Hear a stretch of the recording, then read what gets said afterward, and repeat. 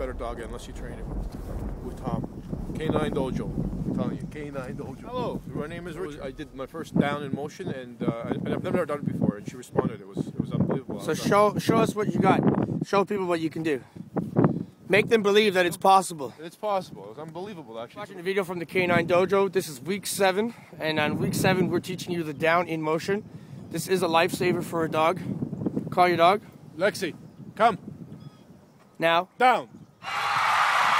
Good girl. See, the dog goes down instinctively.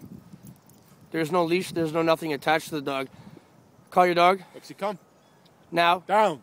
Good girl. Call her right to you, please. Lexi, come. Very nice. Praise that doggy. Yes. So tell us what you think about that. That's beautiful. It's good. She's performing wonderful. She's really learning. She's learning to be a great dog. Good on command. She has a lot of fun. She likes to play.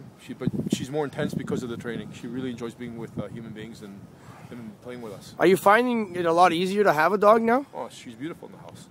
She's still playful in the house. She's still going to misbehave or have her moments like any kid, you know. But no, we still want them to be a dog, but she's still a dog, but she's more, you know, you're more in tune to each other because you tell her what you want and she does it. You're actually communicating. Right. You're talking to your dog. She talks back. She lets you know what she wants too. As opposed to being a dictator. Yeah. Okay, very good. Walk away, please.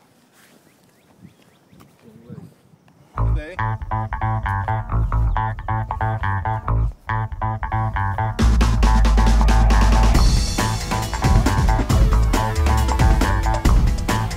This is called a sit in motion. Call your dog to you and they sit positively. Heel her forward. Canine Dojo rocks.